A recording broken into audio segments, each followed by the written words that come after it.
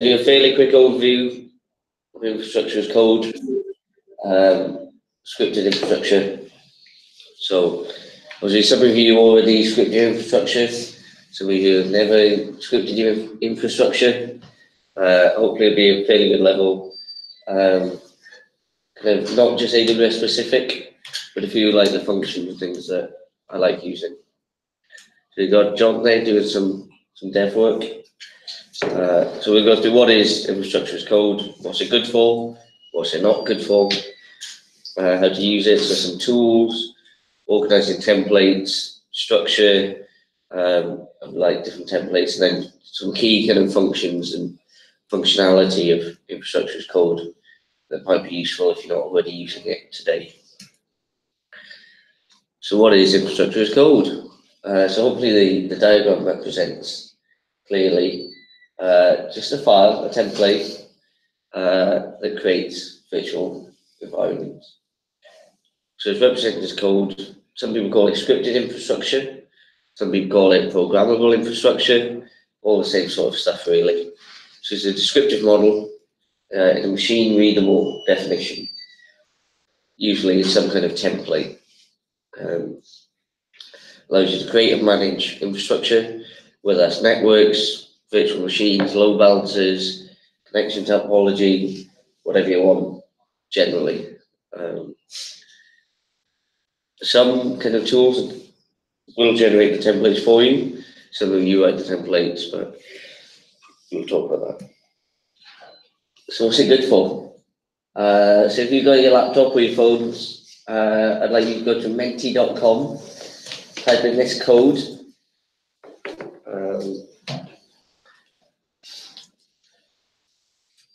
And then you can add your thoughts. The URL doesn't work for me, Mike. Why not? Is it Menti or mentimeter.com? Menti.com. Not working. Probably not allowed for India.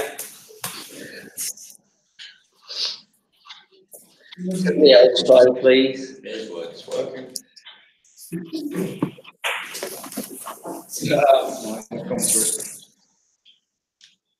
I wonder who's put them on.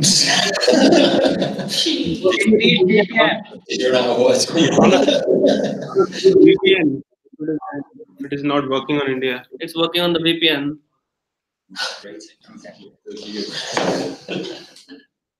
But I also put font as well, so kind of font. Quite like a confirmation. I've been through this. So what we're going to do here is I changed the title a little bit. Infrastructure as code makes things. And as you can see, the more people use particular words, the bigger they get. So you can see repeatable has been used there a few times. Infrastructure as code makes things repeatable, makes things scalable, makes things reproducible.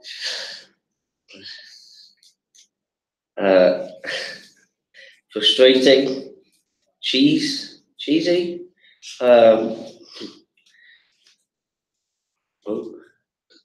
It's getting bigger.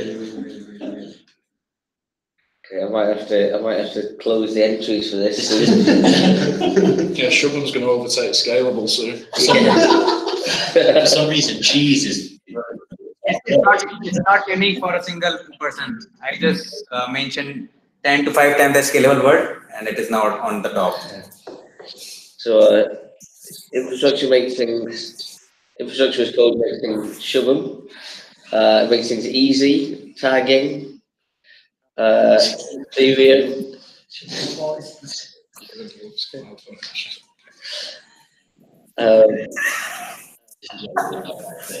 Yeah. This was really good, Mark. So anyway, that was good fun. Let me just. Okay, you've got 10 seconds.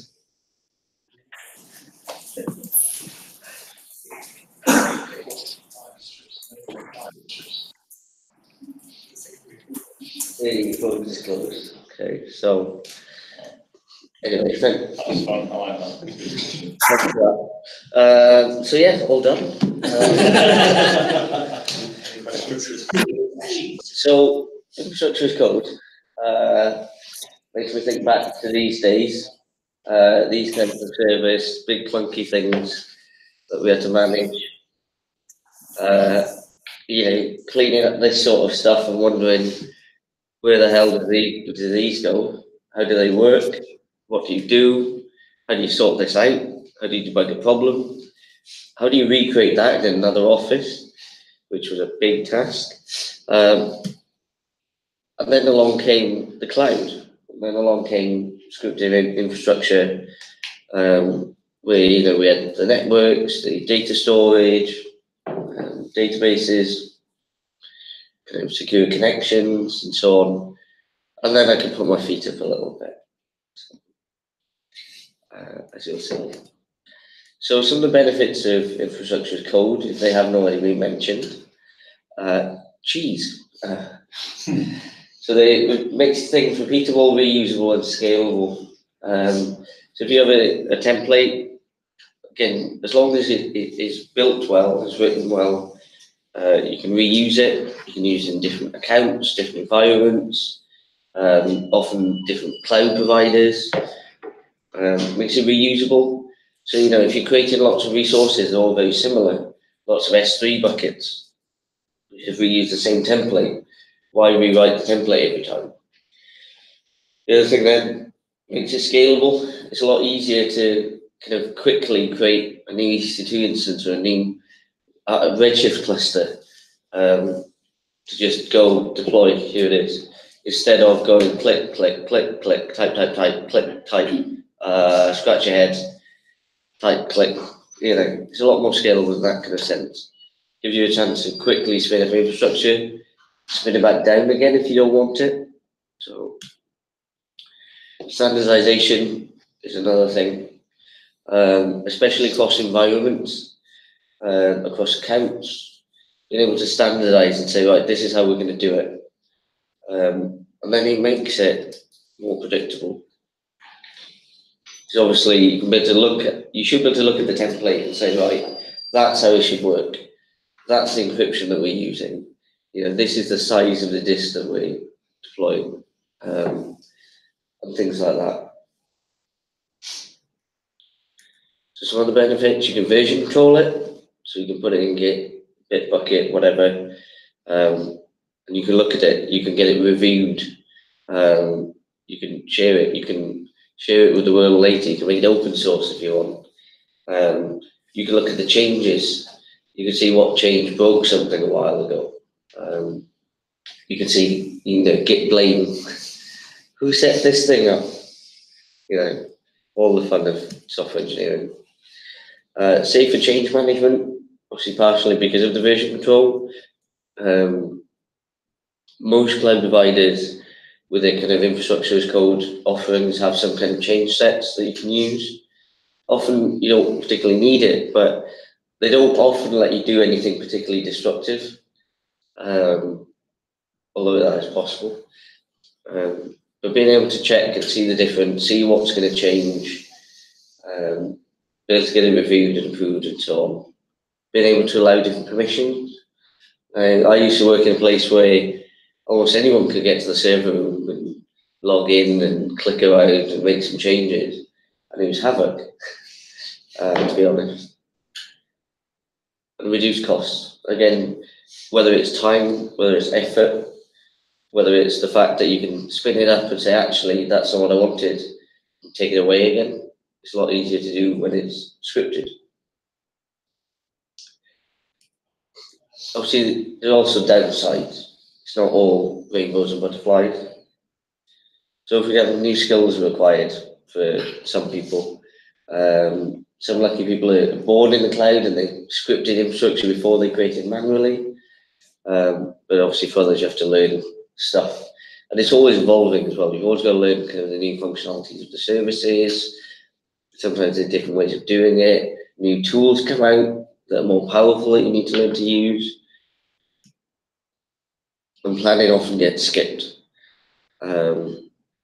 Because it's so easy sometimes to just deploy something, people just do it. Back when you had to decide exactly what server you were going to buy, who you were going to buy it from, You had to get it ordered, it would be delivered, you'd set it all up, you'd go through all the configuration, you had to really plan it in. When it's so easy to spin up virtual environments, you just do it and you go, okay, that works, I'll do it again for the next environment. And then sometimes you look back and you go, hold on, that's not going to work. Why didn't we plan that? Just because it's so easy. And errors can be repeated too. So, you know, just because, you know, things seem to work or whatever, you might reuse a template. It might not be as repeatable as you think. You might have something hard-coded. You go, well, it works in this way. Why didn't it work in production? So you get errors across, you know, different templates and different stacks as well. So you do need to be careful of that. Do you think, well, you've got one error or you've got 4 of them, which is not great. Stack drift.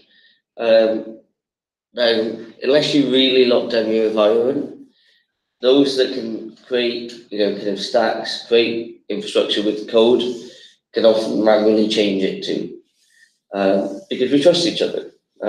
Because there's no point in locking down things so that they can't touch it. That would be counterproductive. But often that means that when changes get made manually, they try things out. You get stack drift, where the template doesn't accurately reflect what is actually deployed anymore, which again makes debugging a nightmare and so on.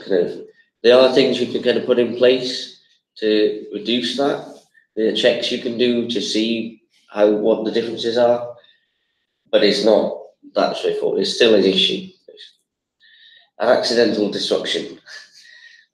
As easy as to create a stack, it is to remove a stack. You just click delete stack. Are you sure? Of course I'm sure. I wouldn't have clicked it otherwise. Delete. Next thing you know, something's gone down. There's infrastructure missing. The good thing is, often it's quite easy to recreate. You just upload the template, create a new stack again. But it's not always that straightforward. But again, there's other things you can put in place to avoid catastrophes if you do accidentally delete things. On another note, one of those is good naming conventions, so people know what they're deleting. And it can still get messy. So things like rollbacks and maintenance. You know, you've got this one template that you use to create S3 buckets. You've used it 300 times now. And then a new feature comes out, allows you to add default encryption. You're going to update the stack for all of those stacks, which is a bit of a nightmare. If, for example, you go to deploy a change and it doesn't work for whatever reason, and it rolls back, often then you might have to make some manual changes to be able to progress again, to get it back to where it used to be. Yeah, so it can still get messy. So we look at some of the tools. Obviously, this isn't all of them, it's not completely extensive. So things like Puppet and Chef, and Oxworks, if you use AWS, allow you to kind of use automation and configuration. So it's kind of like a master node sort of architecture using JSON recipes. So, you know, Chef, recipes, so on. Fairly useful. Pretty good if you have kind of quite a lot of different servers and things. A lot more we do is serverless, so we're not so worried about that kind of stuff, but you know, it's there. Ansible. So Ansible's similar sort of thing. It's agentless IT automation. So you just use an SSH to connect to the things that it manages, which obviously means you need to be able to connect all the time. And you use Ansible playbooks. So you can imagine if you have a bit of a run book and you say, right, do these steps. It's a bit like writing a script to, you know, use command line commands to recreate your infrastructure. But it's a bit more versatile in that you can actually manage and kind of remove and so on. Terraform. Terraform's a big one. Generally cloud agnostic software for kind of building, managing infrastructure. Uses nice little Terraform syntax. Does that have a name? It's called TFL or something like that. Oh yeah, that's it, TFL. Yeah, just .tf files. And then there's some other kind of more cloud-specific things like ARM, which is Azure's kind of platform, kind of infrastructure as code, CloudFormation for AWS, CDK, which is a fairly new one that AWS provide. So you've got kind of specific template formats, usually something like JSON or YAML or one or the other. And then the cloud development kit allows you to script infrastructure in a familiar language like Java, Python, TypeScript, or even C#. And that's progressing a lot. I think when it started, it was just TypeScript, and then along came Java, and then Python, and all the rest. So definitely keep an eye on that, because that's very useful.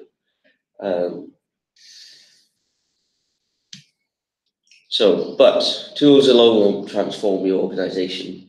You need to change the mindset of the team, because the kind of people that want to just change things manually will just change things manually. And again, we get those issues where some things are scripted, some things are manual, some things are scripted and then changed manually, and you get a stack drift, and it can be a real pain. And again, learning the skills as well, kind of, it's not a quick thing to learn really, to say, right, be a CloudFormation expert, be a Terraform expert. It's not like a 1 or 2 months, it's more like 6 to 24 months, really, to get comfortable with it and to be really happy with it. And even then, it's still frustrating.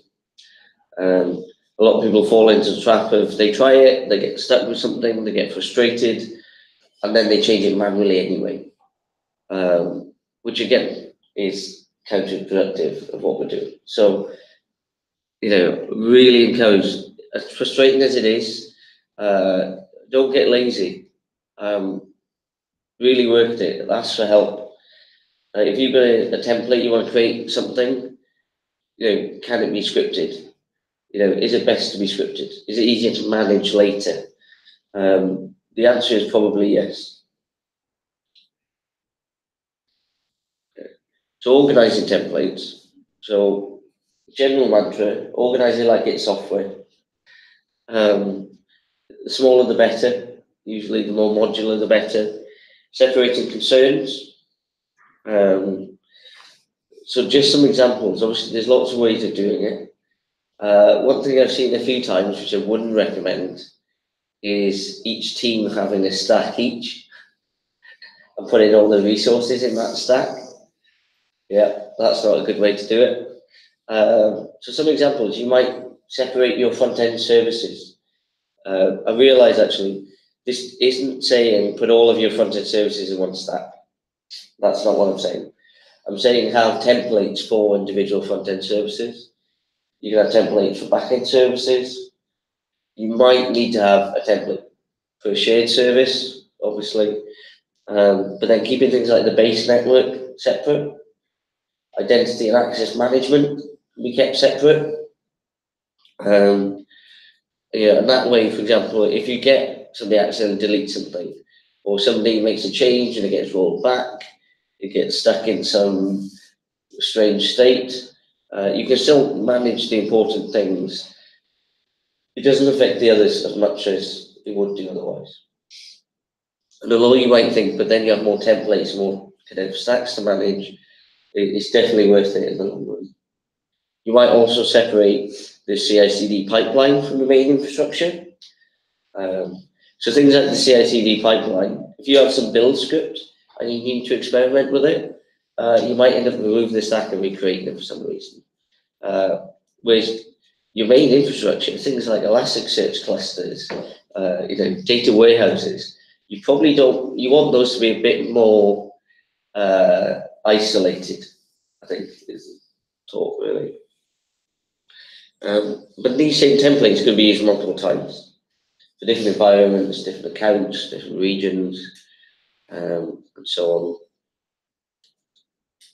So general structure, obviously this does vary. Not every template will have these.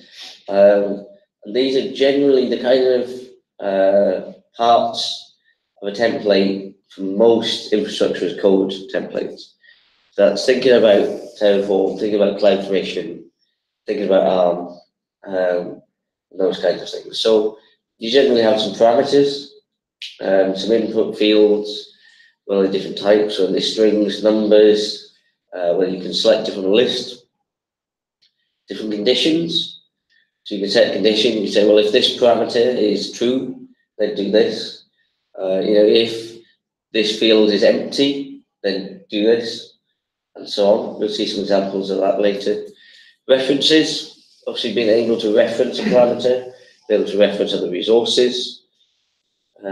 So rather than kind of manually saying this instance, this load balancer, you create the instance, create the load balancer, and the security group, you just reference this instance in the load balancer. And then whatever kind of stack you use that template to create another one, and everything's already there for you. So in one place, it's all linked, and it's dynamic. Mappings. So sometimes you need to map different values to different kind of environments, different stages. You'll see some more examples of that as well. Conditions. If conditions is there twice, that's an accident. I just love. It's a word map. Yeah, I just love conditions. Resources, obviously. What would the template be any use for without any resources in there? So again, load balances, network topologies, databases, whatever. Dependencies, obviously those resources might be dependent on each other. So for example, if you have a hard disk, an EBS volume, and an EC2 instance, and you want them to be working together, then obviously the EC2 needs to be there. Well, the disk needs to be there, the EBS volume needs to be there for the EC2 to be able to be created linked with the EBS volume.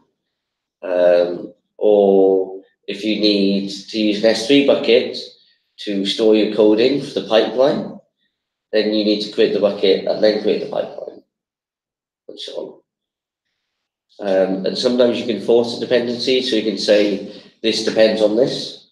So you wait until this is created successfully first, and then you create that. Some of them are just implicit, some of them are automatic, because the cloud provider knows that it needs to be done in that order. Outputs, so useful for just being able to look at outputs, whether it's like the host name of a server, or whether it's kind of just a value, the name of an S3 bucket, especially when you let the template create the name for you, for example, with like a random string or whatever, to make it unique. It's good to have an output so that you can look at the outputs just to get that value quickly. You might also use those outputs to export values, and then you can import them into other stacks. So rather than kind of hard coding things, you can export and import. And then different functions. So whether that's internal functions of whatever cloud provider you're using, or custom functions. So almost all of them provide some kind of functionality for you to create a custom function inside the stack, although they do get messy. So I'll start with secrets, because this comes up quite a lot. So there's a few different options. Hard coding one is not an option, please. Please don't do that. Input parameters. So you can use no echo. Each provider generally has its own alternative of this. So basically, when you input it, once you've inputted once, it doesn't get displayed as plain text anyway. So you know the password, you put the password in. Internally, the template can use it, but it doesn't get passed around everything there. It's not kind of visible. Parameter store and secret manager. So again, every cloud provider has some alternative, whether it's a HashiCorp Vault or whatever, being able to get secrets from somewhere, or variables from somewhere as well. So some examples, so the input parameters, you can just say type is a string, no echo is true, and as you can see there in the outputs, and then the resources, parameters, whenever I look back at it, it comes out as just some stars. Parameter store, nice and easy. Resolve SSL-secure. master DB pass dash stage. So it doesn't have to be a secure string, but if you use a secure string, you can do. So in Secrets Manager parameter store, there's a secure string called master DB pass dash dev test latest beta whatever, and then it'll substitute the stage in there. So it'll basically just resolve whatever value is in there, as long as whatever role you're using to create the stack has permission to get that secret. So don't get that IAM permission. So again, you can lock things down. You could set things up so that certain people can't access secrets. Again, that's the scripting infrastructure, the cloud stuff makes it a lot easier to manage permissions. Secrets Manager, so again, similar sort of thing. Resolve Secrets Manager, name of the secret string, and then the name that you've given it. So Secrets Manager is a bit different, obviously AWS specific, has name of the secret, then in there you might have different key value pairs in that secret. So that key would be GitHub token, and we would get the value of that and resolve it as the OAuth token property in this template. So mappings, so basically just keys and values. You can use internal functions like the find in map to find those values based on other variables. So for example, on the left here, we've actually got a few different maps here. We've got a database map where you've got MySQL, you have different AMIs, different machine images, ports, default users, databases, Postgres, MySQL. So then later when I try to use, I say, right, my database is MySQL. I'm going to look at the database map, look for MySQL, I'm going to get the port number from there. And you can see they're all different. So rather than creating separate resources, one for each one, you can put it in the same template. Ideally, the AMIs wouldn't be hard-coded quite like this. These are actually golden AMIs, so they've been pre-made. And they're not going to change. If they change, we'll obviously update the code anyway. You can also put the AMI ID in parameter store. And you can say when someone updates the AMI, they just update parameter store. And then there's nothing hard-coded in there. So I've actually used an old version of this template, so these AMIs don't exist anymore, so I'm not bothered. And then, for example, you might have another one, another map, so you can have multiple maps in one template, disk size map. So if they pick small disk, they get 30 gig, medium 50, large 100. And obviously that could change. And then to use it, it's fairly simple. If we look at the volume size property, we'll find in map, disk size map. And the reference is a reference to the parameter that the user has put in. So the user has selected small, medium, or large for the disk size, and then it uses that as the size. So it finds small, medium, or large, finds the size property in the disk size map.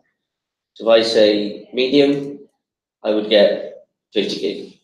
So it basically just resolves that to 50.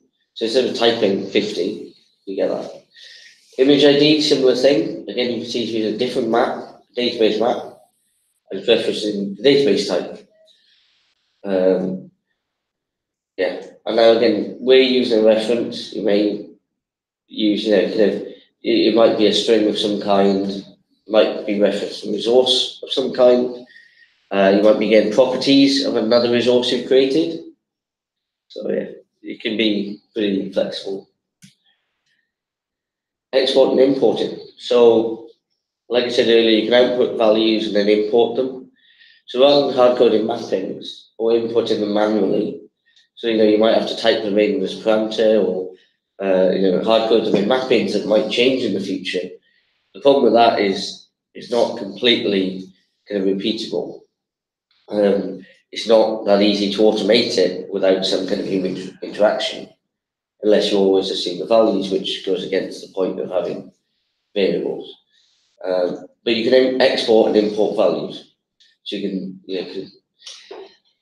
We'll see an example of that in a second, but I will warn you that it can leave some undesired complications when you're new to it. So, for example, if you export a value and then you import it in another stack, you can't delete the first stack, or you can't remove the output from that first stack because the other stack is relying on it. So you get that dependency. So you'd have to work backwards, you'd have to remove the import, and then you can remove the export from the first stack. Now, once you know that, it makes complete sense. But trying to read that and the outputs and the error logs and things can be a bit of a nightmare. But once you've had some practice, you can use it fairly well. I think parameter store is probably still a better alternative, but obviously this fits in quite well with CloudFormation and so on. So, for example, I outputted a certificate ARN, and I've exported that. I've said I've joined up. So again, this is another internal function of CloudFormation. I've joined PKI stage certificate, and that's the name of the export, and then the value is referencing peak AI, which isn't a great name, to be honest. Basically, there's a certificate in there that is created, and the resource name is peak AI. And then underneath there, for the load balancer, where I set the certificate ARN as a property, I've actually used an if statement. So I could just reference it straight away. Or I can make it a bit more flexible. I can say if default load balancer SSL certificate is true, then import PKI-certificate. Well, that doesn't quite work. For product does. Or if not, reference load balancer certificate. So that's a condition. So default load balancer SSL certificate is a condition, so either true or false. The reference to LB certificate is a parameter that somebody's put in. So they can either type in the parameter and say don't use the default, or they can just say use the default. So you can pick, which makes it more reusable for other people as well. Onto conditions. So this might make a bit more sense now. Conditionally create resources or assign values to variables using internal functions. For example, this is a SageMaker notebook template. Sometimes you want to have a shared file system. So we've got create EFS is a condition, is a parameter first of all. So you start with a parameter, you can say true or false. And then you have the condition. So if you just look at the one from the bottom, create EFS. So that says, basically you're working out, is it true or false? So you use the equals function, reference create EFS, that's the value that the user just put in, which we've said can either be true or false. If that is equal to the value after it, so if it's equal to true, then that condition is true. If they selected false, then that condition would not be true, and therefore create EFS would evaluate to false. And then you can use it later. So you can say EFS file system is a resource, and you set a condition, and the condition is create EFS. So it's true or false. If the value is false, then it won't create that resource. So it only creates it if that is true. So it allows the user to say create it or don't create it. You can kind of set it based on other things. If you look back as well, there's a few conditions here where we've used the not function, where we said where KMS key ID is not equal to blank. So that means basically if the KMS key ID has some kind of value, then has KMS key is true. Has existing lifecycle configuration config. If custom lifecycle config is not blank, then we assume that there is one existing. But if you don't have one, you just leave it blank. And you can obviously in your parameter, you can have a description. You might say Optional, you might say leave it blank if you don't have it, just to give more information to the user. Again, making it reusable and maintainable.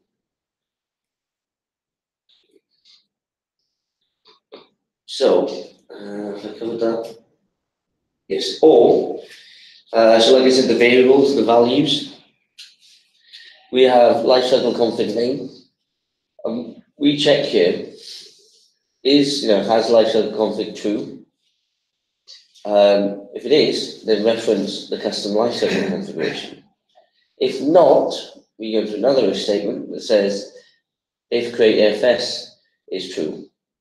If it is, then join up the notebook name that is the parameter with a hyphen and then lifecycle config. So that is the name that it gives it if create EFS was true and custom lifecycle config was false. If custom lifecycle config was true, then obviously you wouldn't even look at the EFS stuff. Now, if custom lifecycle config is false and create EFS is false, you can see the last statement there references AWS no value. Basically, just leaves it blank, doesn't give it a name. Often with properties, they'll have obviously a regular expression that says it can't be null. So obviously not giving it a value would be null, but giving it blank value is not null. So yeah, you get the concept. An AWS no value is a pseudo parameter that allows you to put no value without calling it null. Testing. Okay, so we know how to test other languages. How do we do that with infrastructure? Sometimes we just have to try it for real. Advice for that is use a sandbox of some kind. So we have that test account that we can use. And then also it's a good check of repeatability. Because if you can deploy it in a test account, and then a dev account, and then a prod account, it's repeatable, really, without having to do too many manual stuff. There are some options for things like template validation. So there's a package called CFN-lint. It's available for most popular text editors. So like Atom, VS Code, I think Sublime has a plugin as well. Definitely worth having a look. Once you get your head around it, it's quite useful. Whether it's like syntax, whether it's indentation, which can be a big thing with like YAML. Missing curly braces and JSON configs as well. Now you can also put things like CFN-lint into pipelines, build pipelines. If you have a pipeline that's building your infrastructure, you could put it in there as well. You could check it and you say, okay, well that's failed. Failed the build. You could upload it to the developer, the designer. Yeah. CloudFormation designer thing as well.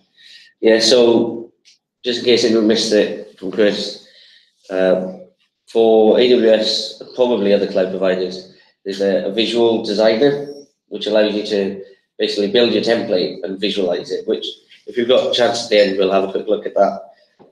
And that will allow you to validate it and just see how things are mapped out. It's quite useful. It's quite a good way of quickly drawing architecture diagrams as well.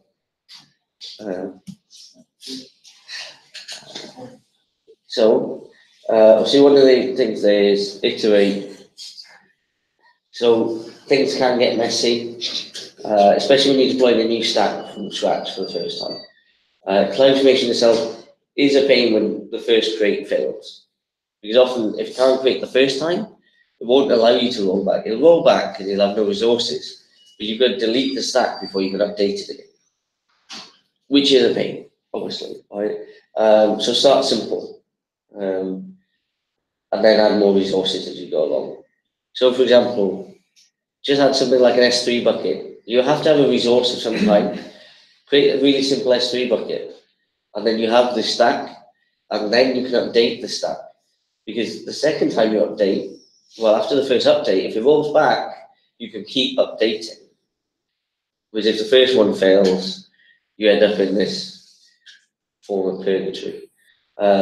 We just have to delete the stack and then recreate it. And also deletion policy attribute. So we don't use many of these actually, but like I said earlier, sometimes things do get accidentally deleted, and it can be a real pain if, for example, somebody deletes a stack, or even if you delete the stack on purpose, and then suddenly you've lost your Redshift cluster, which had loads of data in. Hopefully you've got snapshots or backups, but it's not quick. Things like S3 buckets. Now S3 buckets are a bit different because they have to be empty to delete it anyway. So you get that extra bit there. But if, for example, you have a stack and you change lots of your architecture, but you still want to keep that resource, like you want to keep that S3 bucket, but you want to delete the rest of the stack, you can use the delete policy attribute. So you can say delete policy is retain, so you keep it. Different resources have different options for the property.